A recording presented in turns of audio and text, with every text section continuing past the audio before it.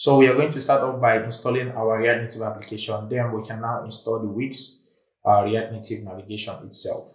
So the first thing is to open my Commander. I already have my Commander open. Then I can change the app name to what I want to use. If you can understand here, I'm using version 6.1. So I'm just going to change this to Bitcoin app. So I'm going to allow this to finish. Once it's done, then we can continue. So right now we are done installing our React Native application. There are some couple dependencies that we are going to be making use of. That is the first one, Wix navigation. So we are going to head over to the official documentation of their website. This is also the video that I made over here. If you are not familiar with React Native Wix navigation, you can come and watch these videos to have yourself educated on that. But now we can head over to the documentation and we can do exactly what they say here. So why we are doing this is because we want to first link the React Native Wix navigation so that when we are linking other apps, everything will be linked into it. So that's what we want to do first. So we are still going to allow this to finish the installation, then we can continue. So right now it's done installing, then we can link it. So you just run React Native link, React Native navigation. So that's exactly what you're going to link, but I think I installed this in the wrong directory. I'm going to switch, sorry guys, let me just switch into the Bitcoin app. So make sure that you install this into your application, not on the outside directory. So let's just give this a couple of seconds. Right now it's done. Then I'm going to link it back. So all you just have to do again is to run the React Native link, React Native navigation. Then just hit your enter. So right now it's done linking. We can clear our console by hitting Ctrl L. The next thing we can do is to copy exactly what you see here and come into your index.js file. So on your Commander, you can just type down code. It's going to open your Visual Studio Code if you have it installed on your PC. So let's just put this on the right side. So right now we can go over here and we can clear exactly what you see here. And then we can paste the code. Then we can remove all these plus signs. I'm just going to get rid of this one and get rid of that. So that's how we can use the Wix navigation. So you can watch my videos on my channel to have more ideas on how you can implement a lot of things on it. But on this video, I'm not going to cover that. So the next thing we are going to do is to install some couple of dependencies. I'm going to bring it in. So you just copy this line of code and just paste it here. So I'm just going to make this available on the description of the video so that you can have access to this code right here. And if you can observe, we have different versions. We are not using exactly the latest version. So while it's been installing, I can come over to React Native Reanimated. So I can just come over to the React Native Reanimated documentation and we can follow exactly the steps given here.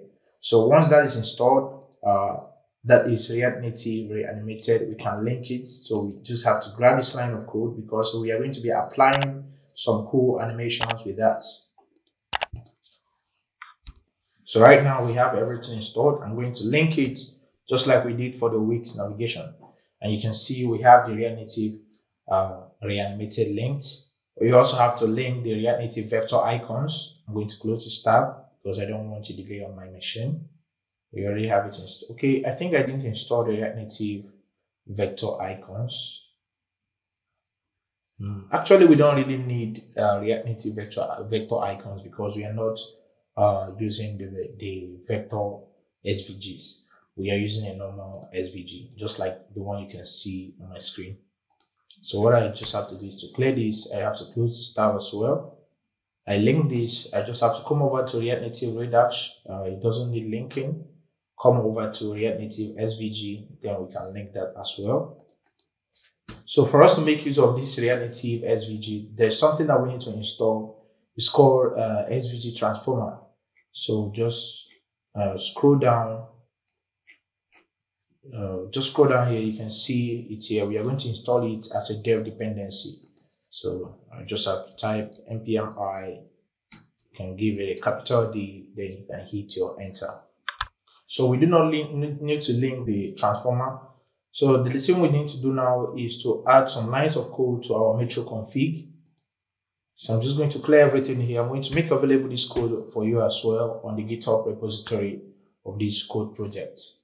So the last thing we need to do is to link our app to make use of the React Native gesture handler, which I think we have installed React Native gesture handler.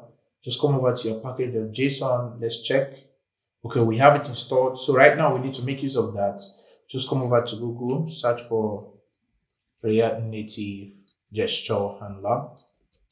So guys, I'm following this step because I really want you guys to have this basic knowledge of how to use and how to set up all these things by your own self without much delay.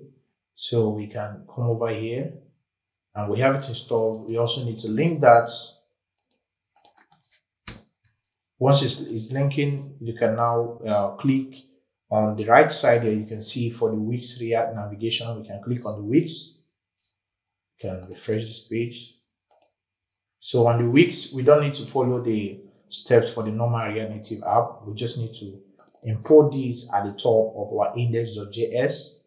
So I'm just going to come over to my index.js over here.